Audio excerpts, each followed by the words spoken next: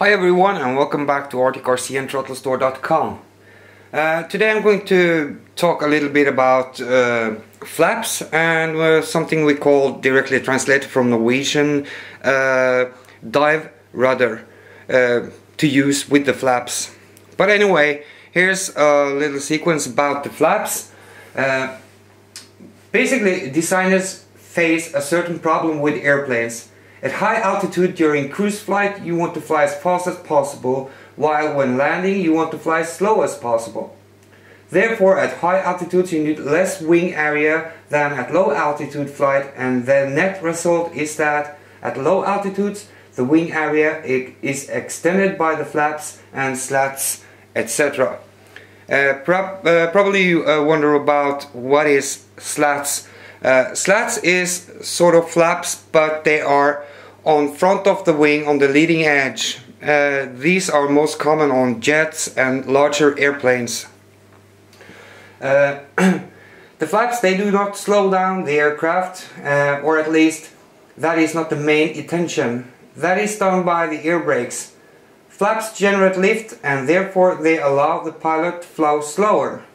So I'm going to show you now how this all works, okay? Okay, lately I have been getting a lot of mails, mostly because of the EPO models that Throttle Store sells, and about the flaps and how do they work. What are the meaning of flaps? Well, as I told you in the intro, the flaps are meant to make you fly slower before a landing.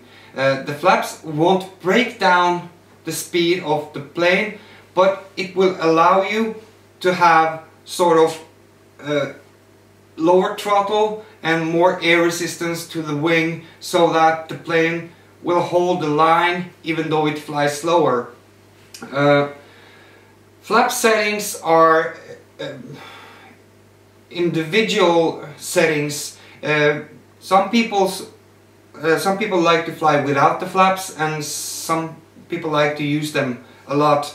And lately, during my test of the EPO models, and especially the Cessna 156, this model comes with a transmitter, a 6-channel transmitter. But the transmitter won't give you the same opportunities as, for instance, this Spektrum DX8, the Futaba or JR transmitters of the newer sort. So when you hit the flap button, the flaps will go down very fast and your plane will go up. Many people feel that, hey, I can't use the flap because the plane just bounces in the air. Okay, it will bounce, and one of the things that I'm going to talk about is dive rudder. This is directly translated from Norwegian. I'm not quite sure if it's the right pronouncement in English, but I will show you so you guys all will understand it. Dive rudder is used together with the flap.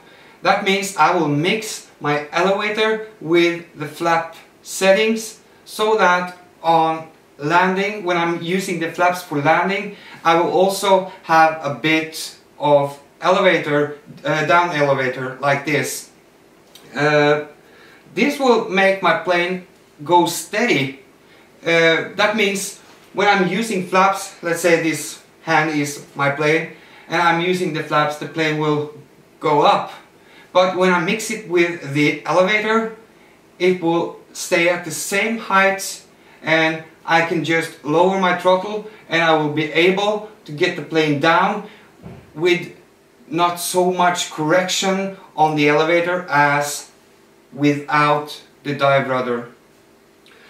I could show you this better with flying this plane on the airfield, but as you all know, it's winter outside, so the temperature has been very hard on us lately, 10 or 15 minus degrees outside, so I need to wait at least until it's under 6 minus. So I'm not killing my servos or electrical system. Well, I'm going to show you on some close-ups how the flaps works with the settings that I've done. What's great is that the Spektrum DX8, and I also know that Futaba and JR have the same settings, is when I go into the flap settings, I also have settings for the elevator. I can skip the elevator settings and just set my flaps and everything will be okay. But the funny thing is that this twin otter is one of the most used short distance plane in Norway, and most of you guys that know something about Norway, you know that we have a lot of mountains and we have a lot of small places with small airports, and therefore we need a plane that can dive into the landing field and also get out of the landing field fast enough so they don't hit the mountains. Well, the Twin Otter is this plane. It has been used by a company called Widerøe. This is though the American version, of course.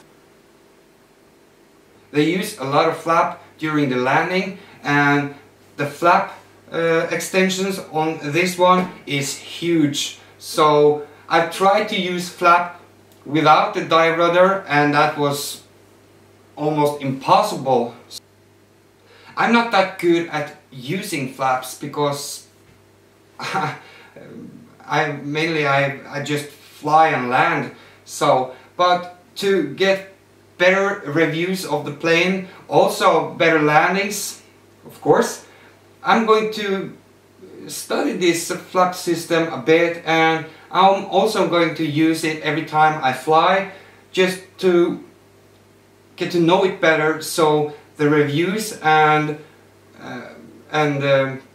answering your questions about it will be even better. So again, I'm sorry for my English, it's not that good, but I try my best, and hopefully most of you guys understand what I'm saying. So let's go and check out the flaps. I will give you some close looks at the flaps and my settings here on this Twin Otter. Okay, you guys, what you see here is my transmitter, the DX8. I'm sorry about the noise in the background, but I have some digital servos and they tend to make some noise. What I'm going to show you now is my setup on the transmitter. We go to the flap system. This feature you will get when you choose flap on your wing setup, when you're setting up your model at the first time. So here it is.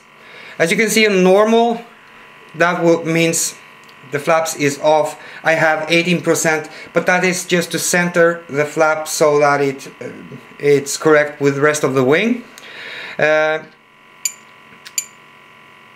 On half I have minus 55%. That means I'm using this for takeoff on short runways. On landing I have minus 105. These I only use for landing, and the angle on this one is huge. It's much larger than on other planes, but it's for the scale look on the Twin Otter. Also, you can see on the sides, you see that here is the mixing. The mixing is already there, so you don't have to know anything about mixing at all. On mid you can see that I only have 0%. That means I don't want to have any dive rudder on my takeoffs. On landing I have 35% dive rudder together with the flaps. That means that the elevator will go down together with the flap. Now I haven't been testing these settings yet, but please do try these settings at high altitude so you don't crash your plane, because I don't say that these are the correct settings, these are the settings that I'm using. Another feature that is great on the Spektrum is the speed. Because everybody knows that have bought the RTF versions of, for instance, the Cessna, that when you flip the flap switch, the plane will bounce. On this one I can set the speed on the flaps, making it go down very slowly and also giving it a scale look, a great scale look. Okay, now we will check out the flaps and see how they work. As you can see, on the Twin Otter, the flaps are large and very wide, together with great functioning ailerons. So let's switch the flap on and we will start with mid position, which I'm using for takeoff. This is the takeoff angle for the Twin Otter. And then we go back and we will switch for landing flaps. Then you could hear some more noise. That was the elevator going down.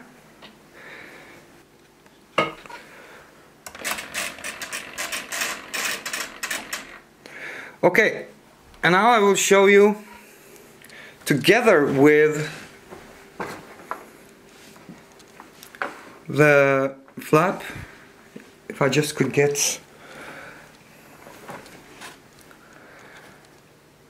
and here now you have the elevator and you can see the flap in front. So I'm going to try to do all this at once. That was the takeoff flap, and here is the landing flap. And then you see it works together with the flap. Perfect mixing. So then we added some dive rudder. This is cool, isn't it? Okay, you guys. Now I've tried to explain a little bit about the flaps.